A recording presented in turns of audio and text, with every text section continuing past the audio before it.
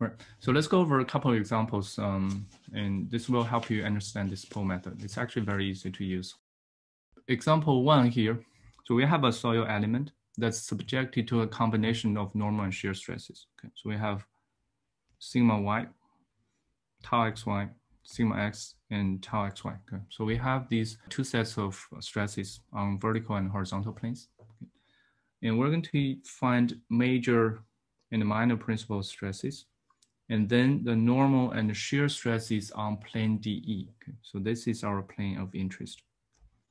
So we want to know the shear and normal stress on this plane. So that's how we'll go. So I'm going to use this example to illustrate that pull method. Okay. To use this graphical method, the first step is to actually construct the Mohr circle. Okay. For this example, so we have these two orthogonal planes, plane DC and plane CB. We know their stresses. So we know the normal and shear stresses on these two orthogonal planes. Okay. So we can use these two data points to construct the Mohr circle. Okay. So that's this first step here. So these 2 points represents the stresses on that two orthogonal planes. Okay. So that's how you construct the Mohr circle. And then the major and minor principal stresses can be read directly from the graph. Okay. So this is the major and minor. Okay. So it's about 171 or even 170 is okay.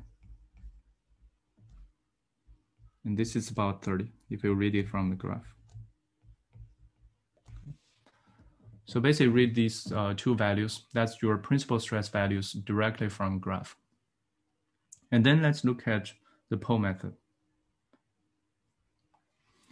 So for the pull method, remember there are two main steps. One is to locate the pull on the Mohr circle, and two is to use it to find stresses on any plane. Okay. So for the first step, okay, we want to locate the pull on the Mohr circle. To locate that, we first need to identify a known point on the Mohr circle. Okay. And for this problem, I'm going to use plane CD.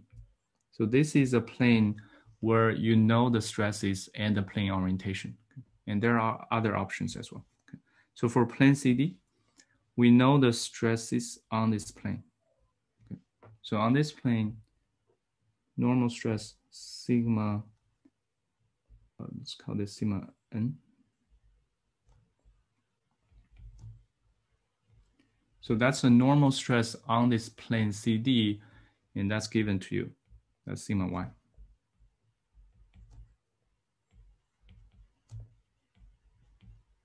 Okay. And the shear stress on this plane is also given. So we know it's tau xy.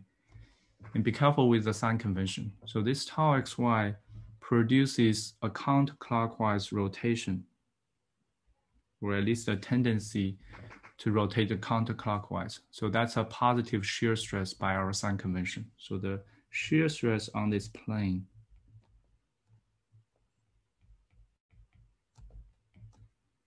(50 kPa). Okay. So that's the known stresses on this plane CD. And if you write it in XY format, that's basically 50, 50.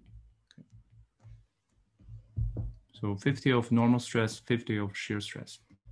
And the orientation of this plane CD is also known. It's a horizontal plane.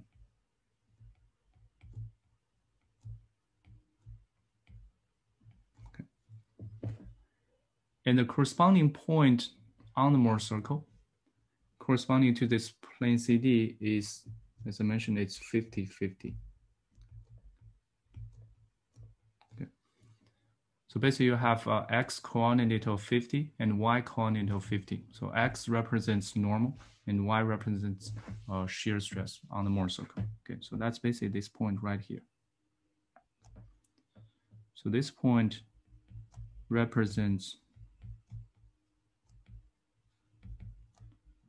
normal and shear stress on plane CD. So that's what I mean by a known point. Okay, so this is a point on the Mohr circle that corresponds to plane CD.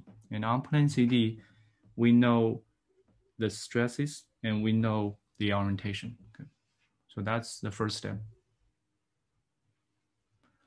So once you identify this known point, as I mentioned, there are other options. For CB, AB, and AD, you know their stresses and orientation as well. Okay, so you can pick other points.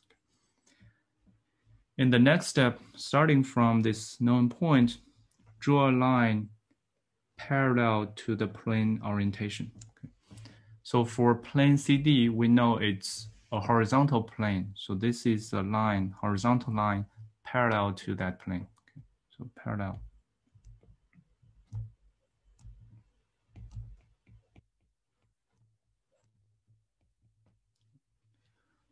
Remember, this 50-50 point represents the stresses on plane CD, and this horizontal line is parallel to that. And this line is going to intersect with the Mohr circle. And that intersection is a pole. Okay. Again, a unique pole for each Mohr circle. So there's only one pole for each Mohr circle. So we identify this pole on this Mohr circle. Once you got this pole, then the next step is to use this pole to find the stresses on any plane. Okay. So that's step 2. Okay. So again, this is a pole. And for this problem, we are asked to find normal and shear stress on plane DE. Okay. So this is our plane of interest. So the plane of interest is plane DE.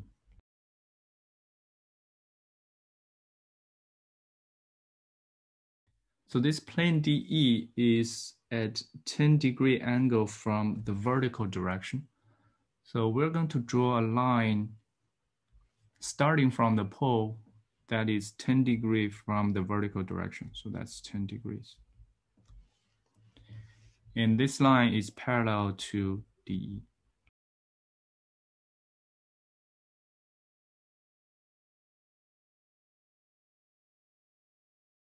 And this parallel line is going to intersect with the Mohr circle again. And the intersection basically represents the normal and the shear stress on that plane DE. Okay. And you can read it directly from the graph. Okay. So this is basically tau n sigma n on plane DE.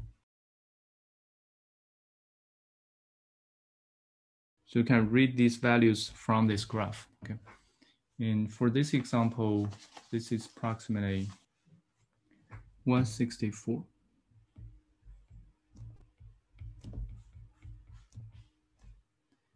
And negative 30.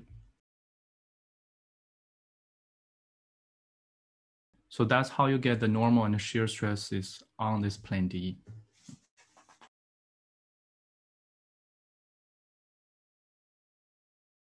For example 1, actually, this is not asked, but I want to show you that you can equivalently use these two equations to find sigma n and tau n on plane DE. Okay.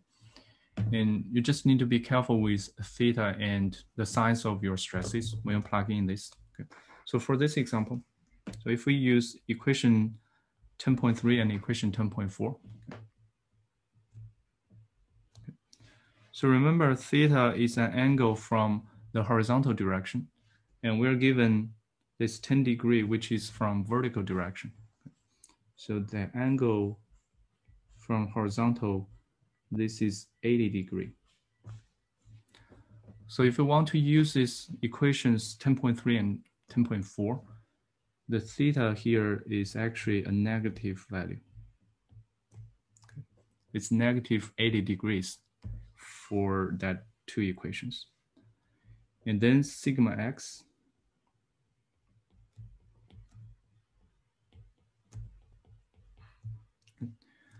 this is a positive stress, same as that sigma s in equation 10.3, 10.4. And sigma y also positive in that equation, so it's consistent with our problem here, so it's 50.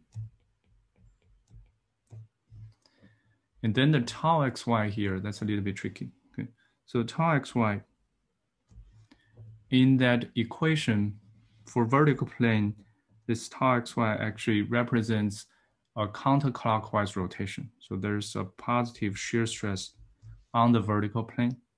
And for horizontal plane, this is a negative shear stress, okay, by our sign convention.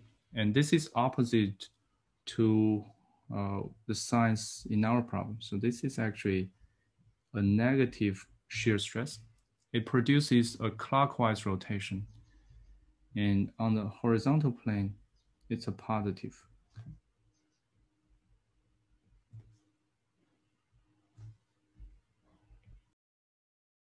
So this means if you want to plug in your shear stress value into these two equations, so this tau xy should be negative. Okay. So it's opposite to what's in that two equations. Okay. So then the rest are just plug-in numbers.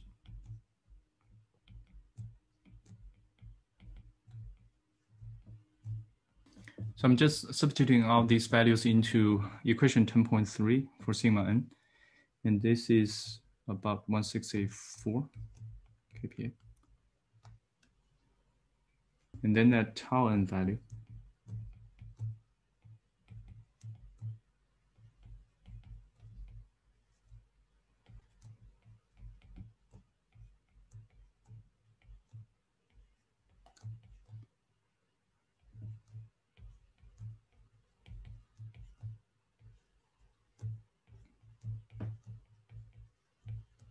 Okay.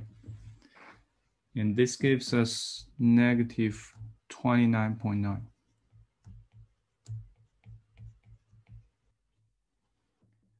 Again, when you're plugging in equations 10.3, 10.4, make sure you understand the meaning of theta and also the signs for your stresses. Okay. So you should end up with about the same value. Okay. So 164 and 29.9.